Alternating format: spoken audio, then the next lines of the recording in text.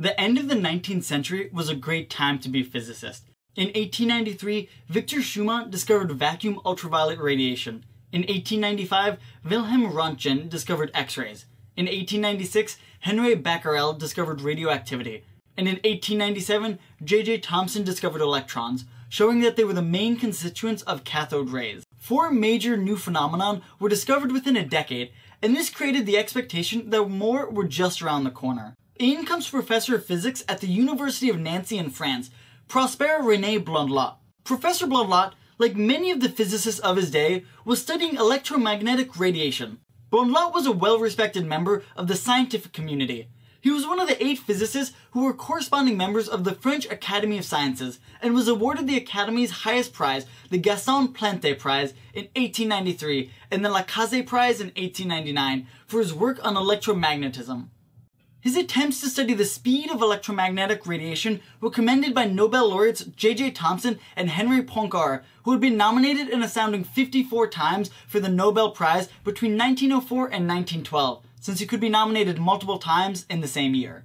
In essence, Blondlot was a highly respected physicist at the forefront of his field. After the discovery of X-rays in 1895, Blondlot began investigating whether those X-rays behaved more like particles or as electromagnetic waves. This was still 3 decades before Einstein's wave-particle duality theory became widely accepted among scientists.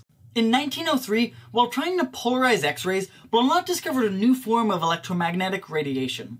He had perceived changes in the brightness of an electric spark placed in an X-ray beam, which he photographed, and he later attributed this change in brightness to a novel form of radiation, naming it N-rays, for the University of Nancy.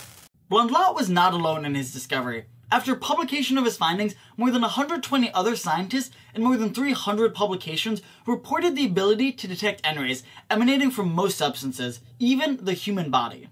Most researchers of the subject at this time detected the change in light by staring at a dim phosphorescent surface. A phosphorescent surface is one that emits visible light after being struck by radiation.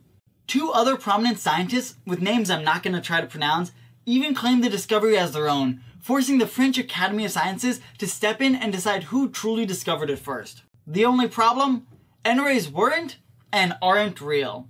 The discovery excited international interest, and many physicists tried to recreate the results. However, the notable physicists Lord Kelvin, William Crookes, Otto Lumer, and Henrik Rubens all failed to do so.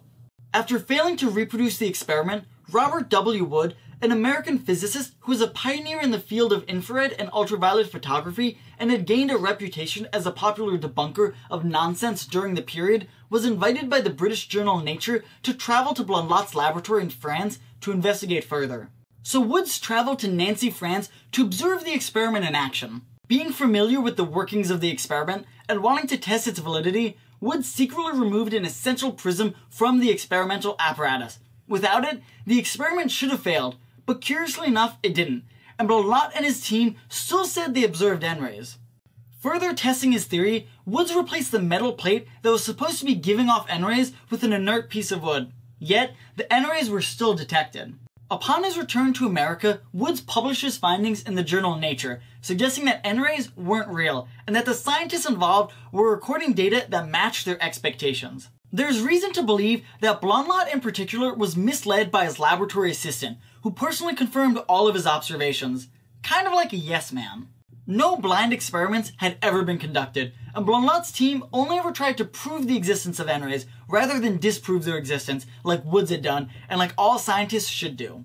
Within a year, no one outside of Nancy believed in N-rays, although it's reported that Blondlot still believed in them in 1926, shortly before his death. It turns out, nearly identical properties of an equally unknown form of radiation were reported more than 50 years prior by multiple physicists. In fact, some of the scientists on Blondlot's team were even aware of those previous findings, although it's not clear whether Blondlot himself was personally aware of it. Today, the N-Ray debacle is used as a cautionary tale among scientists on the dangers of errors introduced by experimenter bias. Without knowingly lying, sometimes expecting to see something can trick your mind into actually seeing it, especially when you're relying on qualitative analysis rather than quantitative data. I hope you enjoyed this episode of Everything Science, and if you made it this far in the video, you probably did. If you did, make sure to like and subscribe so you stay up to date on all our future episodes. And if you have an idea for something you want us to cover in the future, be sure to leave that in the comment section down below. And remember, there's always more to learn.